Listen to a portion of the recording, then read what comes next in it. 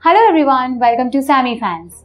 Samsung has now opened Android 13 One UI 5 beta program for Galaxy S22 series in various countries. It lets them experience the latest features and changes before public release. Samsung One UI 5 beta program introduced a handful of new features and customization options, as well as several improvements over One UI 4.1. If you know you are eligible for this One UI 5 beta, then you might be excited to install it as soon as it comes to your phone. It's always great to keep your device up to date, but unfortunately, some OT updates, especially the beta ones, can sometimes break software, changes features in unwanted ways, or brings bugs that can't be fixed.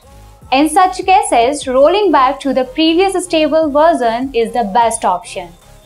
However, you should not try it unless you are experiencing some serious issues, as the rollback procedure can harm your device and its data.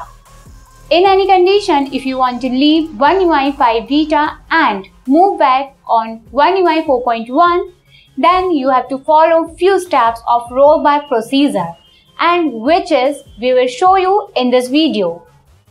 Okay, so let's see the rollback procedure. Firstly, open the Samsung member app and then tap the three dots menu and enter settings.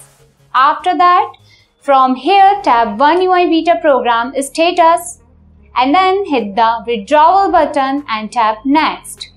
Here Samsung will ask you the reason for rollback. Mark any of the available reason or tap other. Now submit the reason and click on confirm. A pop-up message will appear that status: you have withdrawn from One UI beta program. So here is the procedure of the rollback. If you want more, then subscribe our channel and hit the like button. Click the bell icon to stay with us. Thanks for watching. Visit again SammyFans.